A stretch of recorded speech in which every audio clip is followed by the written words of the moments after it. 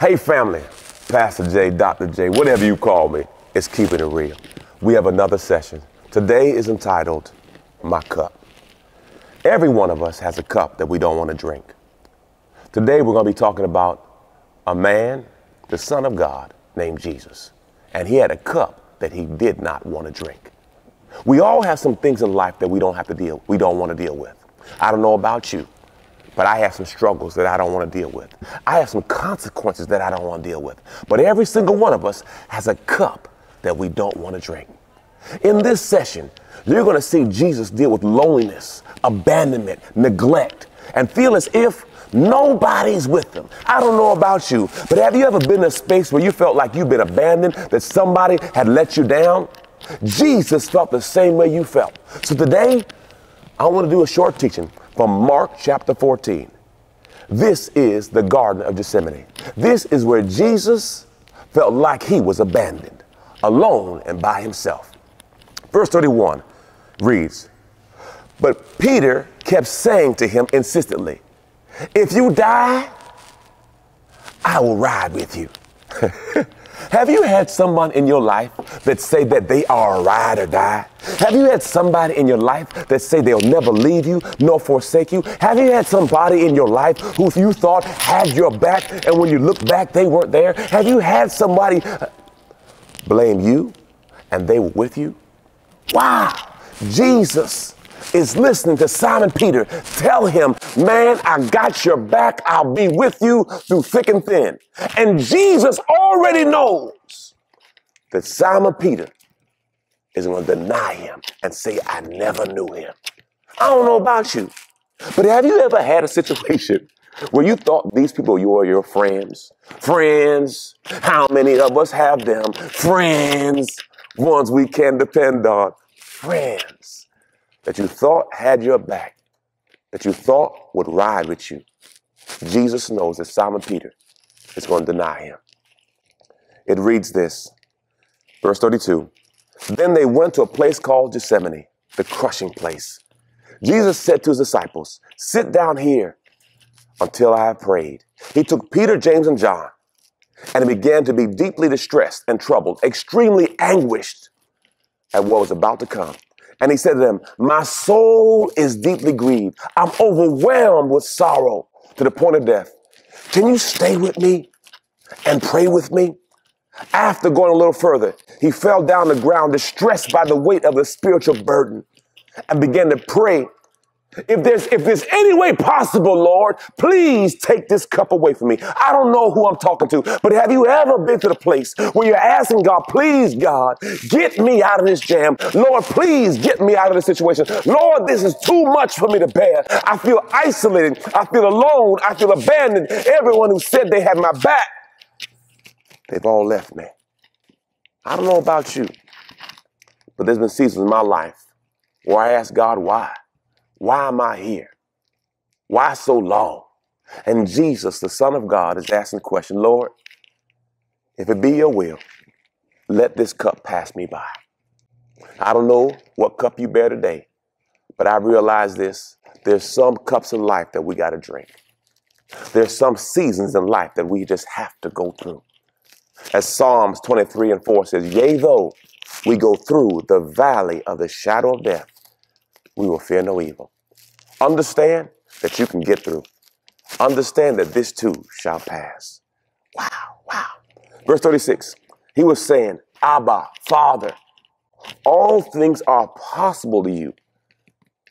Take this cup of judgment away from me, but not my will, but your will." Wow. I don't know if you had a situation where you had to take one for the team. When I played football, there's a particular play called the kickoff, right? And during the kickoff, there are some people who run down, and their whole goal is to bust the wedge. The wedge is a group of people who are put together to block. And they will have a person, his whole goal is to run down and bust the wedge. It's a suicide mission. Now, he don't die, but boy, he get hurt. Glory to God. In this season, Jesus has to go bust the gap. Jesus has to go make a way for us. A sinless son who has to lay it down for us. Wow. How lonely must it have been for him to think that I'm going to die for the sins of the world. And I've asked these three guys to pray with me, and they can't do it. I asked these guys to ride with me, and they can't do it. Think of it this way, y'all. There was 12 disciples, but only 3 came with them. It's amazing when you go through trying times. The number of people in your circle gets smaller and smaller. See, when things are good, everybody wants to ride. Everyone wants to be with you. But when things are bad, you can count on one hand how many people will be with you during thick and thin. Wow. Verse 37. And he came back and found them sleeping. Wow. They sleeping on him, y'all. He said, can you help me? They sleeping on him. And he said, Peter, Simon, are you asleep? We were unable to keep watch with you for 1 hour. They couldn't hang with him for 1 hour.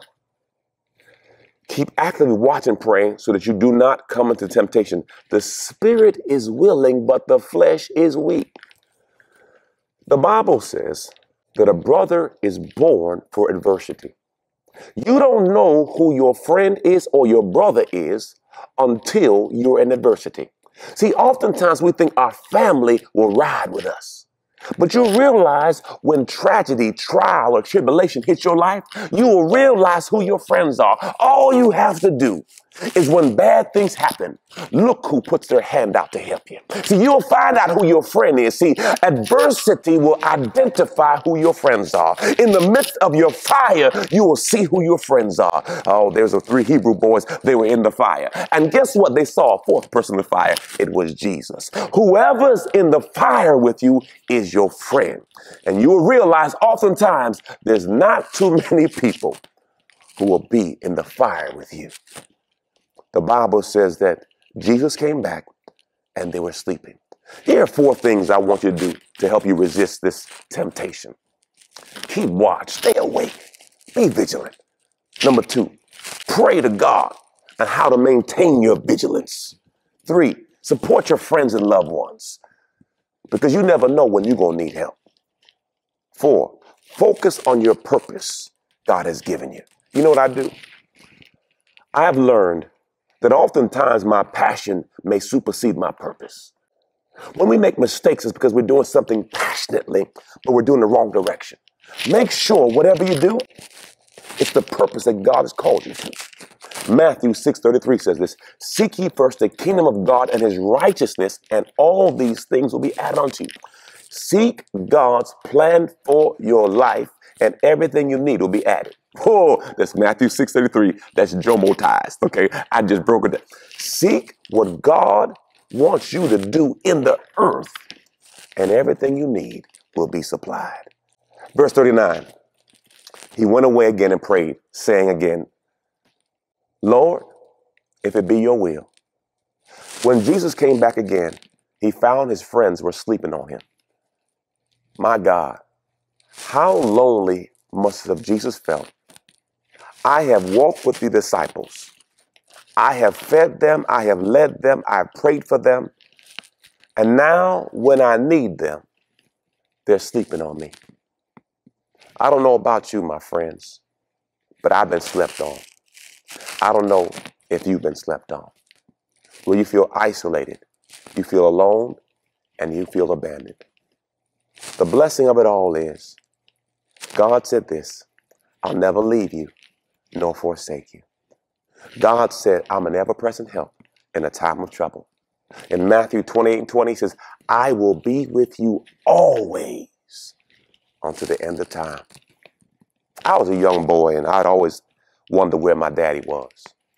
And I'd ask my mama, where's my daddy? Where's my daddy? Where's my daddy? My father was not a part of my life for a long time. He came in at the back end, but at that point, it was too late.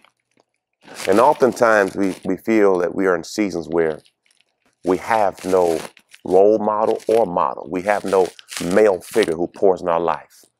And then we make bad choices because we have bad models. And we find ourselves in a place where we're isolated and alone. Understand this. Jesus can meet you right where you are. He's a friend that's sticking closer than a brother. Believers, friends, understand this. Whatever you're going through, this too shall pass. Galatians chapter 6 says this, do not get weary in well-doing. For in due season, you'll reap what you've sown if you faint not. Verse 40 as I close. And again he came back and found them sleeping because their eyes were very heavy and they did not know how to answer him. He came back a third time saying, are you still sleeping and resting? Enough of that. The hour has come. Look, the Son of Man is being betrayed into the hand of sinners. Get up, let's go. The betrayer is near. Isn't it amazing that Jesus, our Savior, was betrayed? Let me help you. If Jesus was betrayed, you're going to be betrayed. If they lied on him, they're going to lie on you. If they cheated on him, they're going to cheat on you. And when Jesus was on the cross, he said this, Lord, forgive them, for they know not what they do. There are going to be seasons in your life where you feel alone, abandoned, persecuted, wronged. But I want you to understand, just like Joseph did in the Bible, he kept a great attitude and a great spirit. And it wasn't long that he was out and he was promoted. Listen, if you want something different, you got to do something different. Change begins with you. Today, start a new you. 2 Corinthians 5:17 says this, anyone who's in Christ Jesus is a new creature. Old things passed away. Behold, all things are new.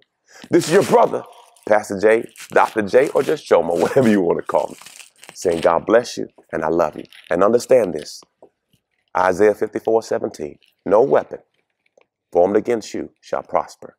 What the enemy means for bad, God can turn around for your good. I love you to life. God bless you.